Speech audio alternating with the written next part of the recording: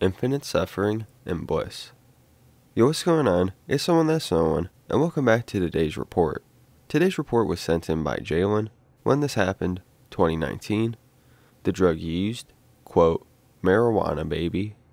For the dose, he notes, I don't know, it was a quarter of a bowl. Basically, it wasn't a lot. The route of administration, smoked. Gender, male. Weight, 154 pounds. Age, 18. Height, 5'10". Prior experience, nitrous oxide and cannabis. For his set, he notes, beforehand, I had been smoking that street shit. Plus, my tolerance is basically sober. And the setting, in the woods with friends, around a fire. Okay, so today, we have quite the cannabis report. Probably the most intense and vivid one we covered yet. Not only that, but this is definitely up there with one of the strongest trips we covered in general. I'm talking that this is more so on the level you'd expect to get from DMT or salvia. So much so that I do question if his friends did set him up with some. I haven't heard back from Jaylen since he sent this from over a year ago, but he did tell me that this was indeed cannabis, that it was medical grade, and that it was called crazy gas. Now I can't find anything on this strain or a blend if it exists, but hey, maybe it does exist at a dispo somewhere. Jaylen was relatively new to smoking at the time, but it does appear so were his friends. But then again, not a lot of information is given about them. So it could very well be that he was given a strong psychedelic for this experience.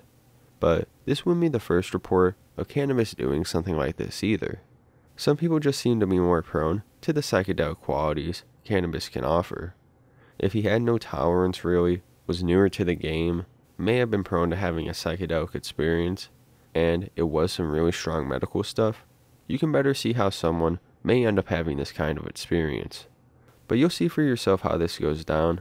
It's a full-fledged tripping experience you'd expect off any strong psychedelic. I'm sure you'll enjoy this, so without further ado, let's dive right into it. Crazy Gas by Jaylen O'Neill. The woods were illuminated by the warmth of the fire and the voices of 4 friends, gathered to do something debatedly criminal. Remember to suck in, don't inhale, his friend warned. Just don't inhale, you big stick. He flickered the lighter and held it slightly above the glass bowl. Dick hummed. To be honest, he wasn't a pro, and was a little anxious about getting it right. He began to suck in through the top, very slowly, like he was pleasuring the air. The flame began to pull into the bowl, burning the exciting substance he'd only tried twice before. The smoke flooded into the chamber as a sheepish white fog, emitting a grotesque odor. He sucked it like it was candy, but sucked a little too much for his own good. His lungs were brought to their limits, and he let out a small burst of smoke from his nose that stretched in the air. His friend released the oddly shaped bowl, and he inhaled fully. Then, out the air went. A few coughs followed suit, and so did the feeling of impending doom. Yellowstone was about to erupt. He declined slightly and cupped his stomach and held on the feeling of an eventual vomit. You okay, bro? His friend asked, wondering about his weird posture. He assured, although he didn't feel so keen. Not even a minute later, he felt a wave of euphoria wash over his nakedness, and that spinning leg that makes your head bob up and down, something you couldn't experience because of the rules of lies. He turned to his other friend. Hey, are you okay, Dick? His friend laughed, observing his condition. With all his strength, Dick replied, Yes. He paused. Come, Sheriff. He stared at Come, Sheriff as his world turned into a series of slates piled on top of each other, akin to a freeze frame, before unknowingly seeping into something even more obscure than darkness, or a void. Wow, Dick thought. Humans are really ignorant, thinking their lives are real, when all it is this. An empty nothing everywhere, but at this single point. Kinda jealous. The silence ripped him to shreds, or at least what it left him as. The silence dropped into his space, and all he could do was submit to it. There was no way away from it, and for an eternity, he laid by its side, beside what he thought was everything. This was the nature of the universe, a torturous silence that ate at the soul, if souls even existed at this point. Nothing real existed at this point, but all of everything that would exist forever into the future. This is really boring, he thought to himself. This is really the universe? We are everything, but this is nothing, he realized after what seemed like an infinite time. I want to see people again. I want to remember life the way it was before this. This can't be all it is. He began remembering what it was like to be a human, and how jolly those times made him feel. He remembered things he hadn't even experienced, almost as if it was someone else's life. But now he was left in the waiting room, and no one would ever come to check on him again. He was just a pinpoint that encompassed everything. That's all he knew. He stared at himself and began to realize that he wasn't alone, that all around him was everyone. They were a static field of reds, blues, slight greens, and yellows, so small they appeared to be dark. They were a busy buzzing flow that collapsed into each other at a center. They even made a sound. Yes, the sound of the buzzing was a constant, so constant you can say it was insistent. The sound was what everything was. It was so irritating, and it never swayed from itself. That was one of the greatest torments. Dick felt himself toss and turn violently like a dancing flame. He can see himself and all the actions he made. Yet he wouldn't have called that person him. That person was someone, and he was everything, but couldn't understand that. That person was covering their ears and rolling on their sides, and was staring at everyone and everything that flowed into each other, being tormented by the sound of it all. The thought of that person faded away, carried by the flow of everything. If that sound was played on Earth, it would distort space and time. It was so damn loud. This was it now. Life was everyone buzzing around forever, carried by that swaggering sound. And he lived that way forever, or what felt like forever. There was really no way to tell time here.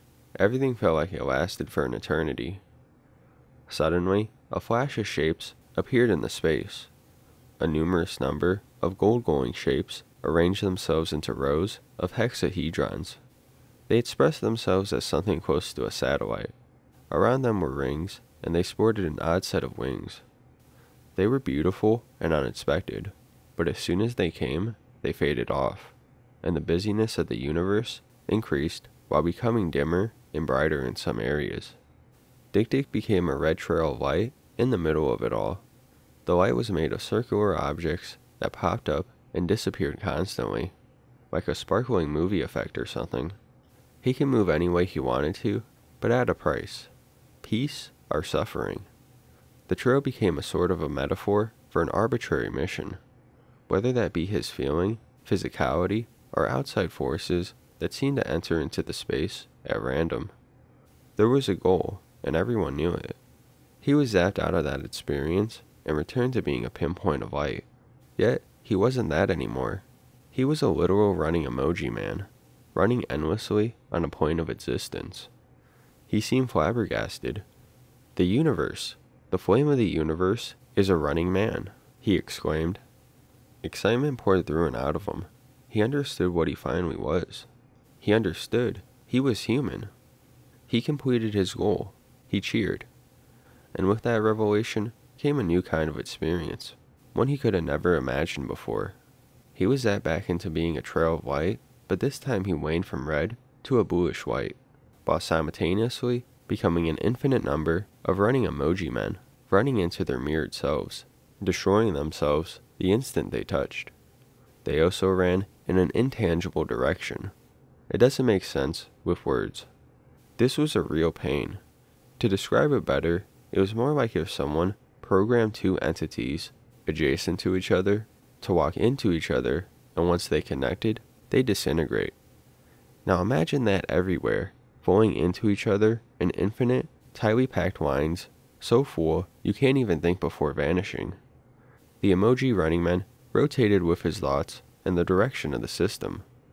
He could feel anything it could. The pain started mildly and increasingly became worse and severely unbearable.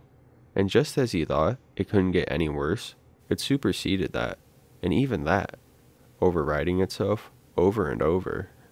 This pain can never be felt physically. If it were to, you wouldn't even have a body to hurt anymore. Thoughts raced so fast that it became an inconceivable process. Cries for help and sobs of death and suffering were plentiful. This had to stop. He needed to help himself, or everyone, or whatever this was. He needed it to cease. Continuously, while this was happening, the universe turned a bright scarlet red, reflecting the suffering of the system. The nature of the universe was suffering, and time is eternal, everyone repeated. Time is eternal. They repeated over and over and over and over, infinitely. What did infinite even mean to them at this point? Infinite wasn't grand enough to describe it anymore. They knew this would continue forever and ever, and the pain would only get worse and worse as we flow into each other. So, instead of fighting it, we should submit to it, because it'll never get any better than this, and we should appreciate where we were only milliseconds before in time, because this is going to be forever, while at the same time contradicting that pain with satisfaction. They thought about all the times they didn't feel pain and how good that felt. Even the milliseconds before were seen as relief. They could see it, so clear and sharp. It was like their crack. They always needed more, just to escape the endless pain that was everything. This went on forever, constantly twisting into each other awfully, trying to please each other. It was the most useless effort ever. A new pain settled in.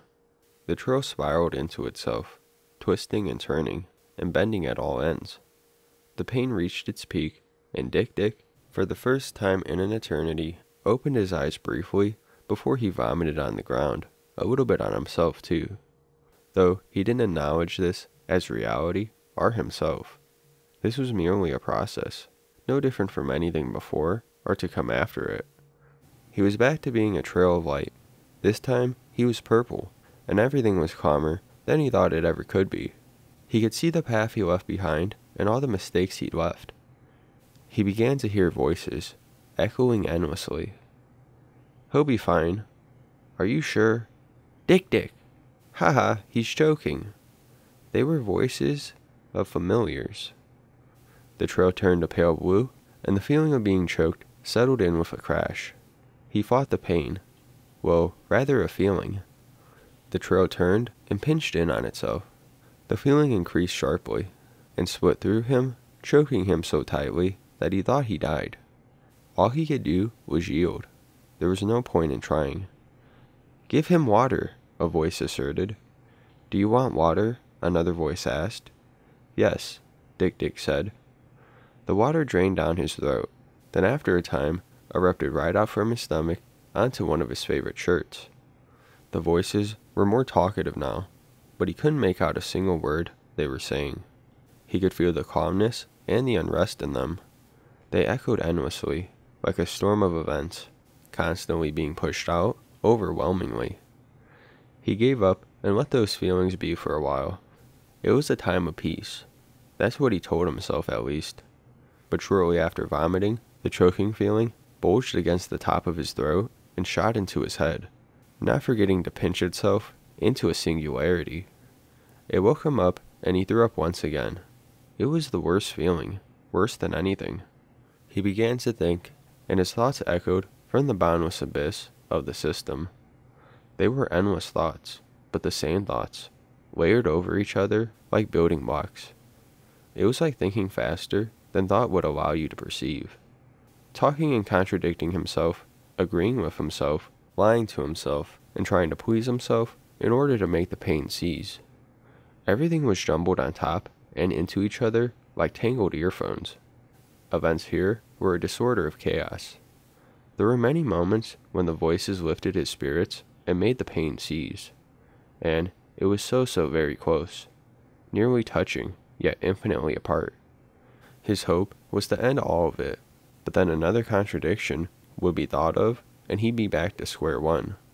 Everything was mashed into one another. Audio, The infinite destruction of the emoji men, the buzzing of the universe, and that spinning trail. All very excruciating. He's fine. He's fine? Clearly he's not fine. The voices bickered. Dig called for help, but the voices could not hear him. Or at least, that's what he saw from his view. Every "he's fine" made the pain even worse. Dig began to perceive his perception of life. He could see the categories certain things were made of, where and how his brain lumped things together. It was so recognizable that he didn't know what he was looking at. They were purely new to him. They were so distracting that the pain he was feeling was nulled in a way. He began to realize this is just a story of kids at a campfire, made up by the universe. Everything, every story, every person, everything he knew and didn't flashed before his eyes. The universe is just a collection of stories it created for itself, just out of pure urge exist. Everything there is so real, he marveled. He thought, wow, this is the best story ever. It always makes sense. Even though there was pain, he still felt far away from a goal. He was overjoyed to realize that everything really is now. The outside voices around him calmed drastically, and he felt a poking at himself. Dick, a voice called out. Dick opened his eyes and saw his best friend Bread staring at him, looking a little concerned. Dick was at the opposite side of where he first was when everything began. We had to drag you over here because you were acting autistic, Bread informed him. Dick was amazed by that. He didn't feel any of it at all. All Dick could say to him was, "This was the best story ever. I have to finish it. You don't understand." He looked around, and his vision was still lagging, but not as intense. The buzzing feeling of the universe was going through his entire body. It carried a slight burning sensation. However, thankfully, it had calmed down a hell of a lot. Dick tried to finish the story, but he couldn't. Not the same way. He was himself now, and it just wasn't the same. He sat there describing, poorly I'll add, where he was to his friends, and how it all felt. He lay between his legs, enjoying the feeling of the remains of the substance as much as he could, before he had to go home and pretend he wasn't just in a whole new universe. It was kinda tough. 2 days later. Yeah, that was pretty cool, Dick said. The end.